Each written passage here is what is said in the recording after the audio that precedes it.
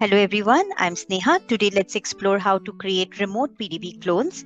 Remote clones means creating clone copies of a pluggable database from a container database into a different container database.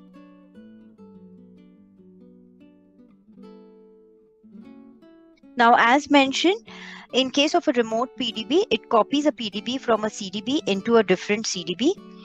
You will have to use a database link to clone the remote PDB into the new CDB. And here is the command, create pluggable database. You're going to give the target database that you want to clone from your source PDB and the DB link. Now, one thing which I've already informed earlier, if your CDB is not in local undo mode or not in ARCHIVELOG mode, then the source PDB must be in open read-only mode. Otherwise, you can set it up in read-write mode and do the cloning. The current container should also be CDB root. The source PDB cannot be closed, else you will have an error and you would not be able to clone it remotely. Another important thing to note is that both these CDBs, the source CDB as well as the target CDB, should have the same NDNS. The current user must have the create pluggable database system privilege in the root of the CDB that will contain the target PDB.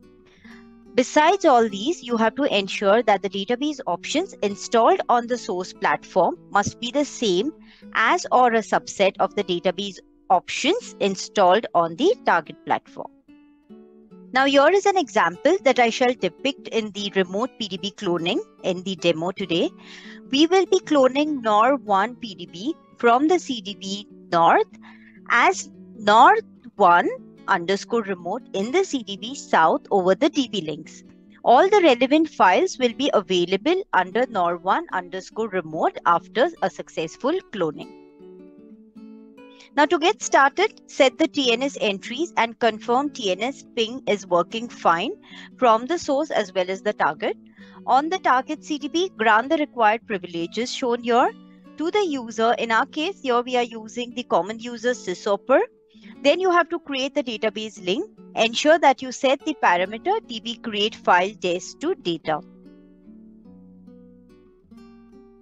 On the source, set the container to the PDB that will be cloned and grant the create pluggable database to the system user.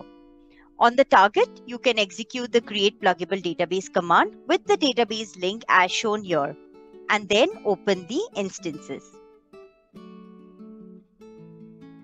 After cloning a remote PDB, the source and the target PDBs would be in different CDBs. The new PDB is in a mounted mode and its status is new. Do not go to open it in read-only mode. It will throw an error. So first you will have to open it in a read-write mode. A new default service with the same name as PDB would be created. Now, as I just said, open the new PDB in read-write mode for the Oracle database to complete the integration of the new PDB into the CDB. After the PDB is opened in read-write mode, its status is normal. Also, ensure you take a backup of your database. To drop remote PDB clones with container as CDB root, you can close the pluggable database and then drop the pluggable database, including the data files. I have now logged into the OCI environment. I'm logging into my base database systems. I'm in the region Ashburn. I have these two DB systems, north and south. So I have my PDB in the DB system north.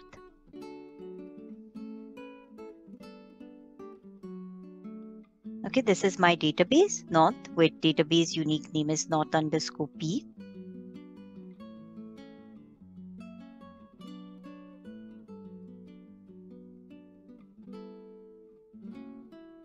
I have north 1, which as shown in my example in the slide, I would be cloning this particular database. So this is my source and my target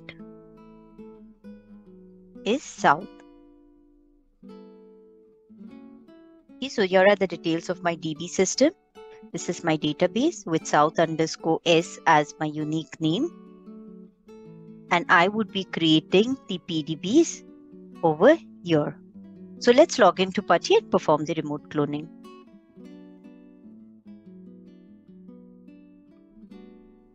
I've now logged into the Non-CDB system and I've logged into the container database. Here is my NOR1, which I would be doing a remote clone to my SouthDB system.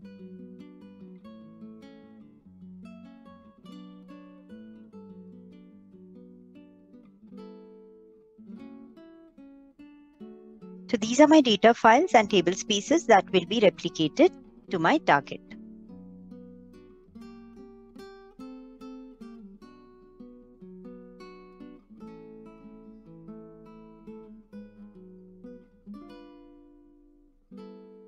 We shall now insert some data so that we can cross-check.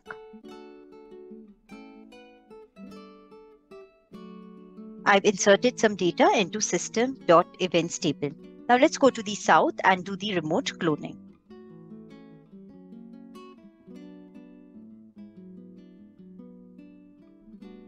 Here are our current PDBs.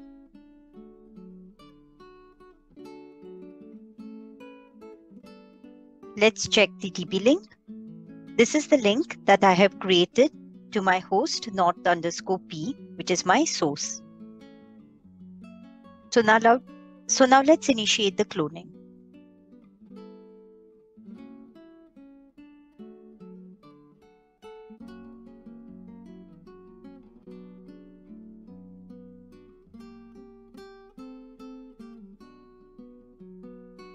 So I'm using the create pluggable database command to clone from my source to my remote.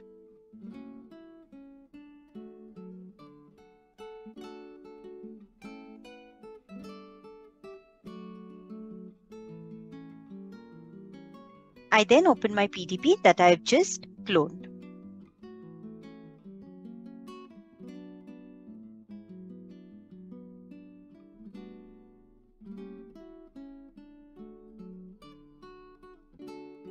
Now let's check the data files. So as you can see here, we have cloned the data files from our NOR1 PDB.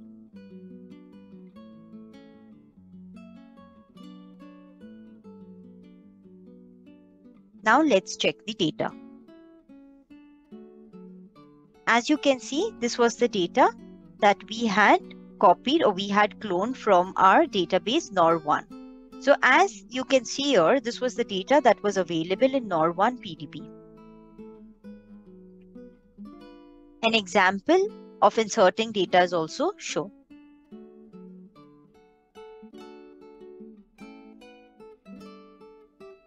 To drop a PDB, first close it.